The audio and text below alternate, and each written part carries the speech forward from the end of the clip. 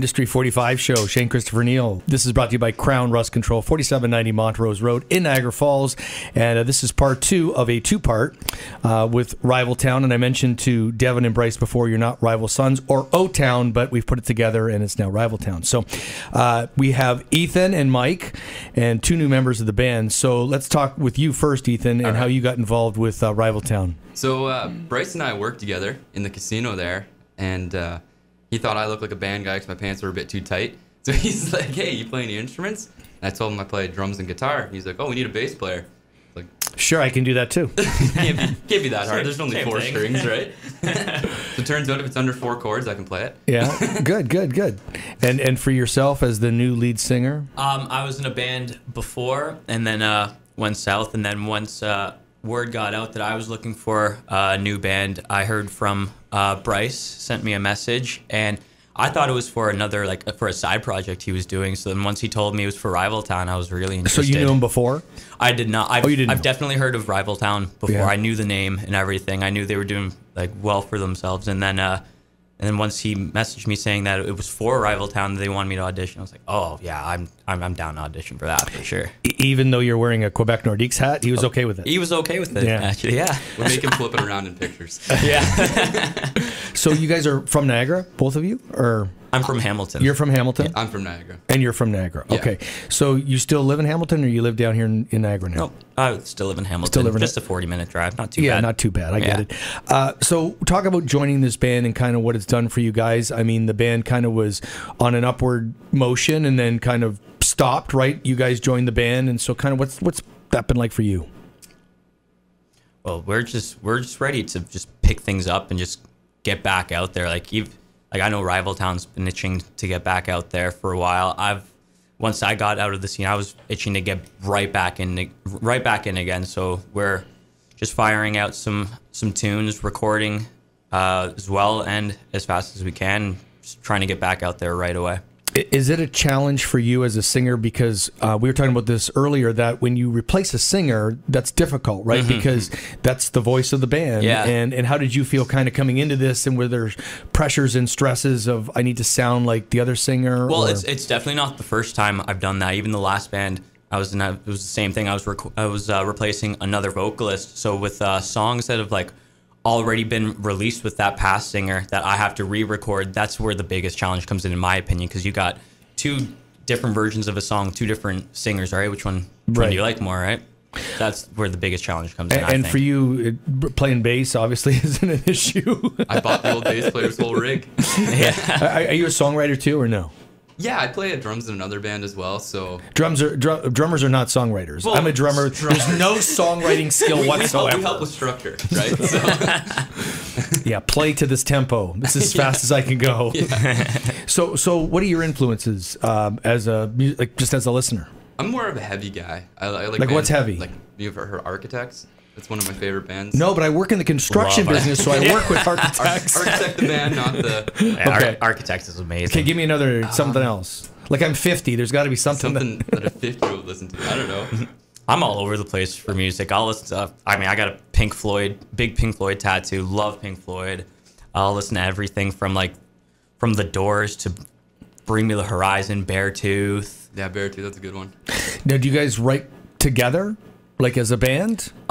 As of right now, because once I joined, there was already songs written out. They just gave them to me and said, hey, go nuts with the melodies, change lyrics, do whatever you want. So a lot of it was already there, waiting for you. Okay. Yes. Yeah, but I'm sure next time we go in the studio, we'll definitely be doing things together for sure. So you've recorded some music now? Yep. And you're just kind of waiting on that to kind of come out? And I'm in the middle of doing the vocals. We have one song. So you're holding up the process, is what you're saying. Exactly. Yeah, they're all waiting on me. He's fast. It's crazy. Yeah, just trying to get it done as fast as possible. So when I talked to Devin and Bryce, one of the things we talked about was that the other members had departed from the band because of the direction of the band, meaning playing more gigs, maybe traveling a little bit. Is that something you guys are certainly into, getting on the road and playing, whether it be the U.S., Canada, wherever? Yeah. Of course, yeah. Absolutely. Oh yeah, I've been wanting to play the States for a while. Yeah. And what are your goals in this personally, and I'll ask you first, like, is it just kind of go out, have a good time, and see what becomes of it? Looking to make it I feel like big in the music business? I feel like you can't go in with that mindset in music, right? Like, you go in to enjoy yourself, have a good time, and if you can pay the bills at home, then sick. Yeah. But Absolutely. I'm 20, I don't have many bills, so let's have fun. Yeah. And how about you? I agree. I mean, you definitely don't join this industry for the money. That's for sure. Right. You're in it because you enjoy it, and if you're not enjoying tour or recording or anything, then I mean, there's no point being here. So yeah, I definitely love all the things that come with being in a band. Bryce and I were talking the other day. It's like you look at like streams, like a couple songs they have of like 200,000 streams on Spotify, right? It's like if that was back in the day, if you got paid what they got paid, Right. before it was free, it's like you'd actually have to make some money. But now you make 0.004.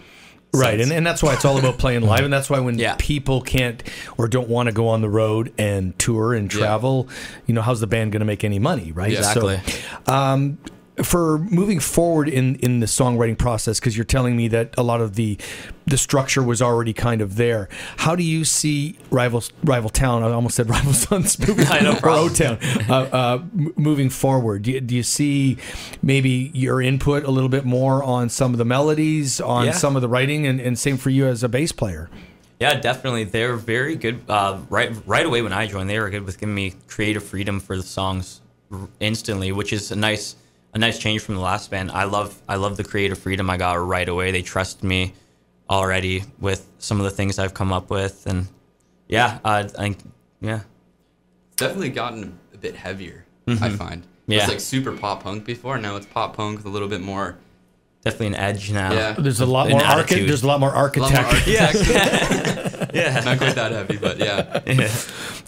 How about some personal stories, just in success stories that you have had in the music business, and maybe give me an example of a frustration that you've had through your career?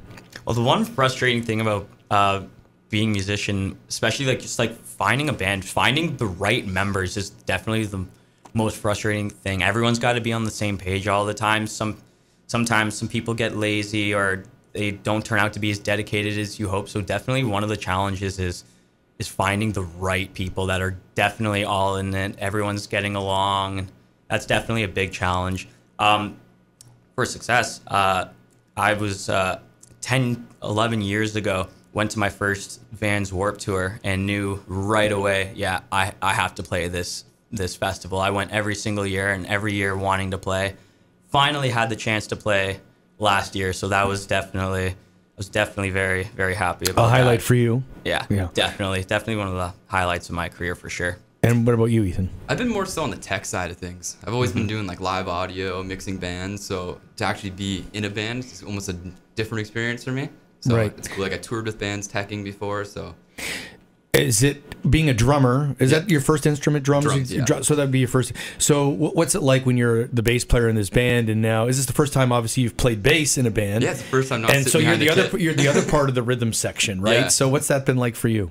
It moving. Like getting used to standing up and actually like playing is completely new to me because I'm used to sitting behind a kit. You got your wall there. Do you ever go to Devon? I don't like that. I think you need to change what you're doing. Honestly, I keep pushing for click track. I want to be on a click. Yeah. And those guys aren't on click. I don't know. Do you guys play to a click? No. Yeah, not at least not right now. Which is new to me. Like whenever I play drums, I always play to a click with Right, bands, right? yeah. So I pushed for that, but I think they're slowly coming around to the idea. And the live show, which I have not seen from Rival Town, but I hear that it's quite interesting and exciting. So is that a big part of the attraction as well? And I guess we've heard the same that you've heard. Yeah. So you haven't played any gigs with them yet? Not yet. We got stuff coming up though, for sure. We got a lot of dates coming up, but starting in about May, right? Yeah. That's awesome. All of you have been a pleasure. It's too bad we couldn't have all four in one room, and maybe we could have had you play a song. But our production crew here is a little slow on the draw, so we. So we've had to do it in two parts. The Industry 45 show brought to you by Krown Rust Control, 4790 Montrose Road in Niagara Falls. And Ethan and Mike and also Devin and Bryce were on earlier, thanks to Rival Town. Thanks for having us. All right, cheers.